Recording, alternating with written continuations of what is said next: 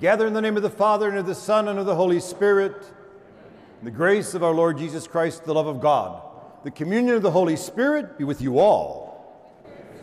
One of the most beautiful images of all today, the image of the vine and the branches. Jesus is the vine, and we are grafted onto him. What are we grafted onto? Divine love. He says, apart from me, you can do nothing. And that is so true, because cut off from the source of life, cut off from love, there's no life. None whatsoever. We begin every Mass by recognizing the fact that at times we wish to cut ourselves off and believe that God is so far away from us, that we can do it all by ourselves. Those are our sins. They keep us from entering into the great mystery of God's divine love. And so we confess our sins as we prepare to celebrate this sacred mystery. The Lord be with you. A reading from the Holy Gospel according to John. Glory to you, Lord. Jesus said to his disciples, I am the true vine, and my Father is the vine grower. He takes away every branch in me that does not bear fruit, and every one that does he prunes, so that it bears more fruit. You are already pruned because of the word that I spoke to you. Remain in me as I remain in you. Just as the branch cannot bear fruit on its own unless it remains on the vine, so neither can you unless you remain in me. I am the vine, you are the branches. Whoever remains in me and I in him will bear much fruit, because without me you can do nothing. Anyone who does not remain in me will be thrown out like a branch and wither. People will gather them and throw them into a fire. They will be burned.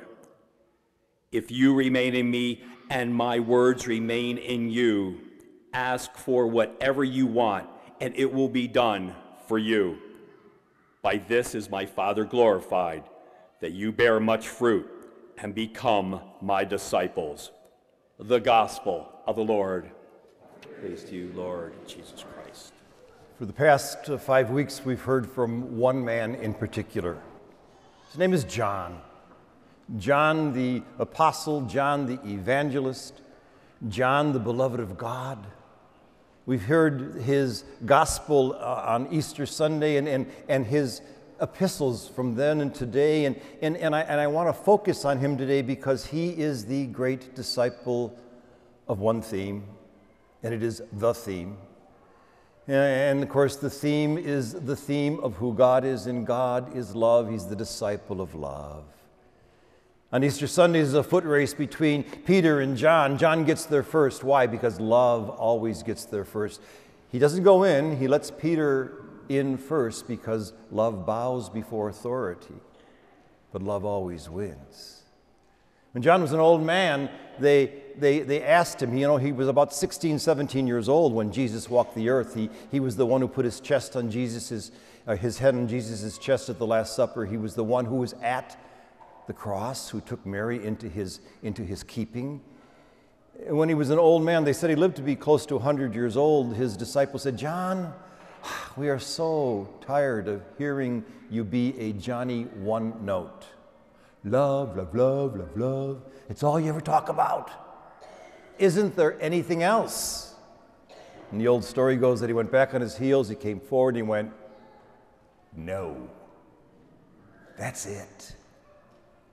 Get this and you've got it all. And so, oh dear kind and wonderful people, another sermon on love. John the Evangelist says to us today, I want to see your actions. I want to see what your love looks like in practice, not just in word, but in practice and in truth. And I'm going to see that in the way that you love one another. That's how I want to see it. Jesus puts it this way, and he uses this wonderful image. And I think it's one of those profound images of all, because it is the image that says, apart from the source, we don't exist.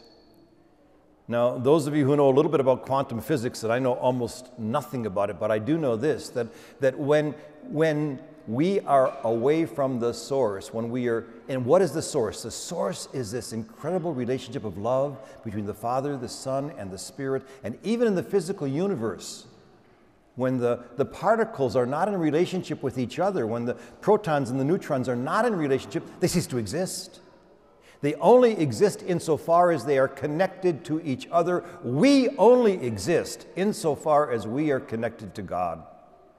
And therefore, Jesus gives us this incredible image of being the vine, and we are grafted onto the vine. We are the branches. We take our lifeblood from him. We take our identity from him. We take everything we are. And if we are cut off, just like the particle, we don't exist. He says the dead is broken off, and well, it just doesn't, it's not there. But if it does remain, if it's attached, and I love this is so easy. If it's attached, well, there's two things going to happen. First, it's going to be pruned. And the pruning really is necessary, and I'll explain that in a few moments. But the next thing that's going to happen is you're going to bear fruit. And you're going to bear fruit literally automatically. If you're attached to the deepest reality of love, no matter what you do, you can read out of a phone book. I always said that Mother Teresa could read out of the phone book, the Wheaton phone book, and change lives. Why? She was so attached to the deep reality of divine love that every word that came from her mouth was a holy word. And it did transform lives. It did, and the transformation takes us to a different place. Once we experience it, how transformation takes place. And of course, we are called to be transformed step by step by step until we become another Christ, an alter Christus. The goal of our life is to become the Christ. And what happens is every time we have an experience of love, an experience of the divine, and we hold on to it, we discover that it breaks through, and we go to a deeper experience, a more profound experience. It's an incredible process that doesn't seem to end. It's like a Roman candle. There's more and more and more. And when you uncover something else, there's even some more. That's the depth of infinite love. And the love is infinite. I always marvel at a couple, especially if I've done a couple that's been married for a year. And they said, when we got married, we were so enamored with each other and we just loved each other so much. But you know what? We've been married for a year now and I didn't even know what love meant. I never experienced what I'm experiencing right now. The love that I have for you in giving myself to you and the love that I receive from you and you giving yourself to me is incredible. It's an amazing thing. And I got to ask the question, if this is happening now, if our love is deeper this year than it was last year, is that going to happen again next year? And of course, the answer is if we are true to the process of self-emptying, of self-giving. And the self-giving, I want to say, is easy if you are attached to the source. If you are attached to the source of life, which is God, who is love, then you're just giving what you already got. It's not hard. It's not hard to be loving. It really is not hard to be loving. But the hard part is staying attached. And of course, the answer is, of course, I'm going to be deeper in love with you.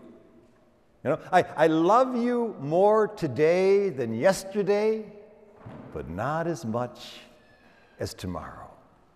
There's real truth to that. If we allow that love to keep on going deeper. And finally we say, well, is there a point, is there a place now when we go so deep in love that we can't go any deeper?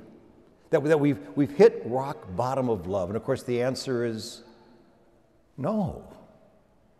No, there's more. You see, love is an ineffable mystery, as God is an ineffable mystery. What that simply means is that the more you unfold it, the more there is.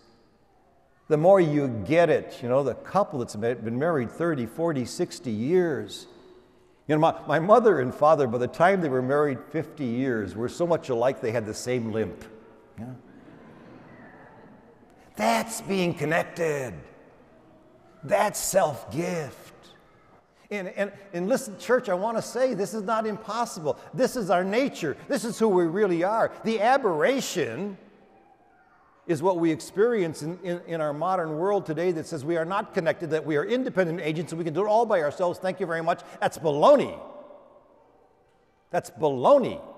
No one makes it alone. There are no independent agents. That's what's causing the resentment, the anger, the accusation, the polarization that we are experiencing today, which is just stupid, because it's not who we are. It's not who we are. It's not the core of who we are.